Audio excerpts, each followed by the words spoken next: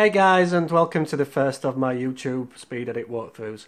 So I'm going to be uploading these on a regular basis. So basically, when I was coming up editing on Photoshop for the first time and just getting used to it, I would go onto YouTube and watch so many people's different speed edits. A good little tip actually is you can slow them down. So if you go into the settings, you can change the speed of the video, and I would slow them right down and then watch them at more of a normal pace and try and see what was going on. But what I'm going to do is, I thought, what if the artist who did the speed edit commentated over the top? The learning process is so much quicker than just kind of trying to work out what they're doing. So this is what I'm going to do, and hopefully speed that kind of learning curve up for you. So let me just give you a little background of this image. I shot the image in York early morning at dusk time, so it was very low light. I had to crank up the ISO, so the image is a little bit noisy, but doesn't matter. It kind of works for this image. I used my Platypod Max, which I purchased recently, and it's great for getting hard to reach angles, and you can strap it to like things, so you could strap it to a branch and then aim your camera down. It's just really good and gives you more variation than the normal tripod. So what I did is I put it on the floor, so it meant I didn't have to kind of lie on the floor with my camera. Put it on the floor, very close to the floor. It was raining, so it saved my camera from getting wet because it wasn't actually on the floor. I aimed it up so you could see the twin towers of the Minster, and then I got my model to come in. We saw some outfits from various props what I had and some props and costume bits what he had, and we put them together, and we just kind of went for that Jack the Ripper London-y misty feel what you can kind of get in movies. Obviously the English or whatever never turns out how you want it to, and there was no mist, so obviously I did that in post, but that makes a more exciting speed edit hopefully for you, so you can learn something. Yeah, so that's it. I hope you enjoy. Peace! So as I said, this is going to be an image walkthrough, so basically I'm just going to talk you through the speed edit. So here we have the image in Photoshop, and what I did first was open up into Camera Raw, bring up the shadows and pull down the highlights a little bit just to flatten the image, because obviously I want it to be, I'm going to manipulate it to be nighttime. And here we are going through the pen tool. I always use the pen tool when I want good cutouts, and the reason for doing this cutout is because I knew I was going to make the image look like it had a more shallow depth of field than it actually did. So I'm just cutting around the model with the pen tool. Eventually I will mask him out and then blur out the background. I always use the pen tool for selections. You can't get better than the pen tool, although it does take a little bit of time to get used to, and of course it's boring. Sometimes I will just pen tool what I need to pen tool, then take a little break and then come back, just because the brain starts to numb a little bit. So here I am there, just masking out the background, masking out the model. So what I do then is add a Gaussian blur to the background just to make it look shallow depth field, as you can see I'm doing here.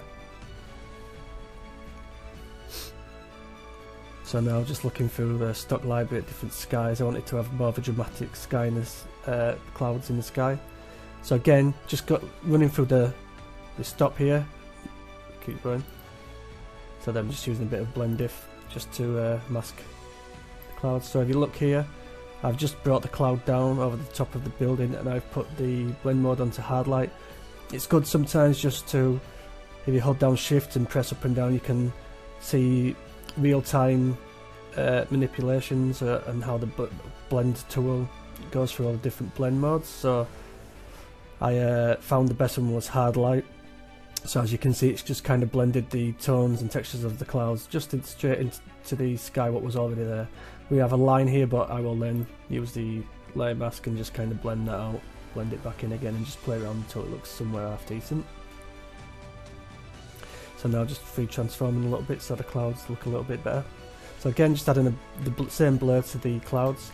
So a way to do that is if I blurred the background here with, say, like 0.8%, I would then, I'd be able to press Ctrl Alt F, and it would then automatically add the same amount of Gaussian blur to the clouds. So that's a little handy trick for you, just to save you some time going through all the menus. So again, adding a bit more of a blur to the background, as I wanted it to be like super shallow depth of field, but also I just still wanted some details there. So not just blurring it out completely like some people do. So what I started to do here was, obviously I was going to put some light from this lamp here, and if there was light coming from there, he would have kind of fallout of light up his arm, and he would have like light on his face. So the best way, how I thought I would do that, would be just to add some colour into the light what's already reflected off his face. So here we go, just playing around with blend modes. So obviously settled for soft light. Started with screen, but it just didn't work right. Soft light kind of blended it into the tones a lot better. So again, using the mask, what I'd already used before, I did that by just control clicking on this layer mask here, and it brought up this the selections around the cutouts already there, so you can keep using the same cutout over and over again just to make things easier. Now I'm just going to start adding in the lamplight. Obviously a lamplight is a lot stronger in the centre than it is around the outside, and it kind of fades off. So again, just playing with linear dodge blend mode, screen blend mode, just building up the light gradually. Playing around, sometimes you just have to play around a little just to get the right feel and effect. Now just trying to add some kind of glowing around the side. Again, adding some more stronger light to the centre. Again, using screen blend modes and playing with opacity to get the glow, and I will refine this later. But now, painting in the fallout of the light on the arm. Again, this time on screen blend mode, using blend diff to blend it in better.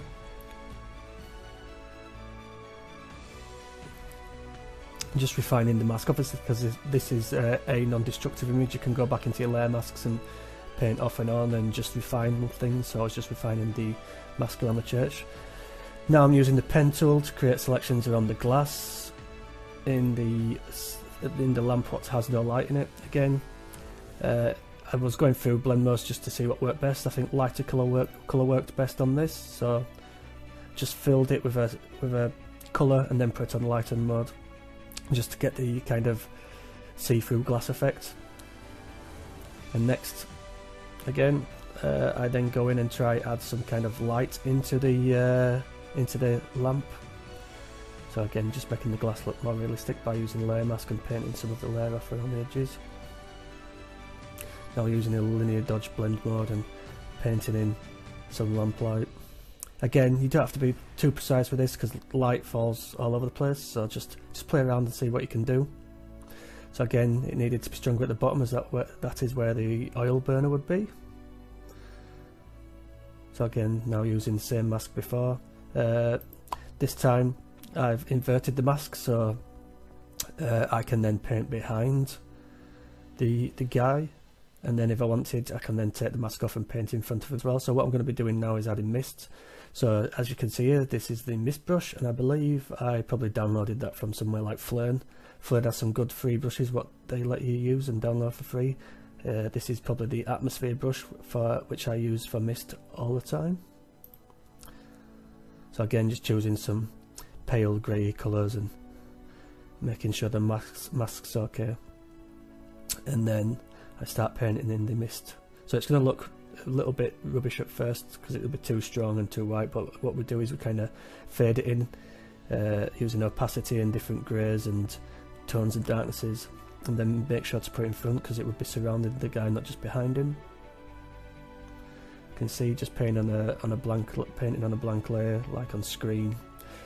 So what we're doing here is, obviously because you've got the mist coming up, the glow from the lamp would be affecting the mist around it, so the mist closest to the lamp would have the colour of the lamp in it. If you look at reference images, or even if you're just walking down the street and you see a lamp when there's mist or kind of atmosphere, you'll know that you can see like the glow of the lamp in the atmosphere of the fog or mist that's around it. So what I'm doing here is, this mist here is normal mist, but as you get closer I'm just painting in mist on a screen blend mode with a yellow sampled from the lamp, just so you get that haze around the lamp. Again, just doing the same around the lamp that the model is holding, and just putting fallout of the mist down here as well.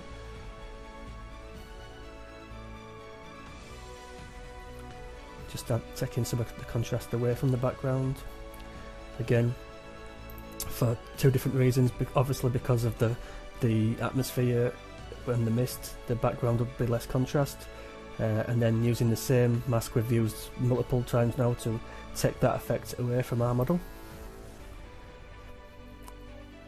And then I will then, as we see, just paint away the kind of atmosphere effect from the sky, because that would still be dark, because the atmosphere of the mist and the lack of contrast would fade away when we got up towards this point here.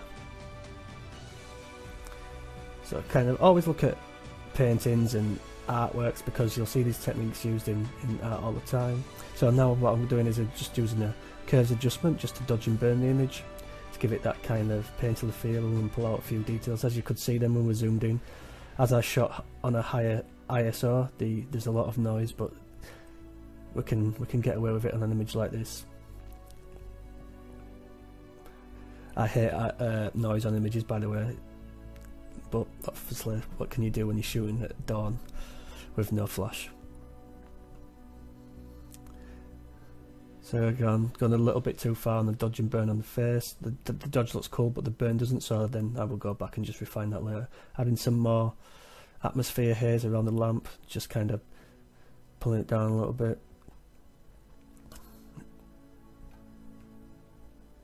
Now I'm messing with curves, just creating the overall tone and feel of the image. Now gradient map for colour. So what we're going to do is, I always use a gradient map usually for the final colour grade. So what I'll do is I will obviously for this image I've used greens, because greens I've seen in some movies recently, they use like green tones and it looks pretty cool and murky and misty and quite mysterious, so I thought I'd go for greens on this. So what I do is create a gradient map, put dark green in the shadow. I usually leave the highlights white, and then I will create a mid-tone in the centre of the gradient map, and then what I do is I'll add like a green mid-tone in, and then I'll just press OK, put them over the image, and then I usually pull down the opacity and just bring it in slightly until a point where I think it works.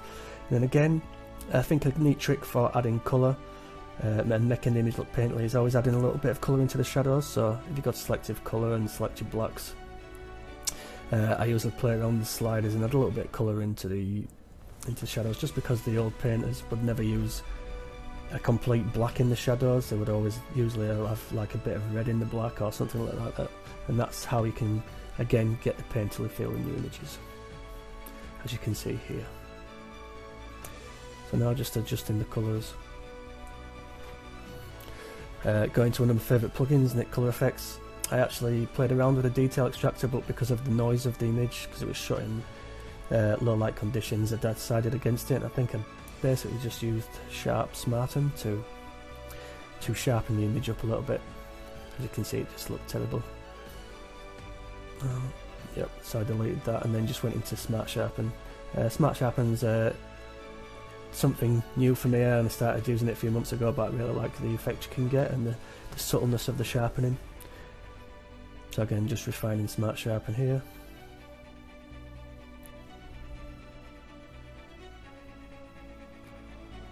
Pretty much few final adjustments in Lightroom. So usually in Lightroom I have a little bit of clarity, just pull it up to around 10%, maybe something like that. And then at sharpen I will always pull up the masking, so if you hold down Alt and pull up the masking, you'll see where it is affecting the image, and then I just usually pull down the radius and pull up the sharpening and just give it some final kind of crisp and sharpening in Lightroom.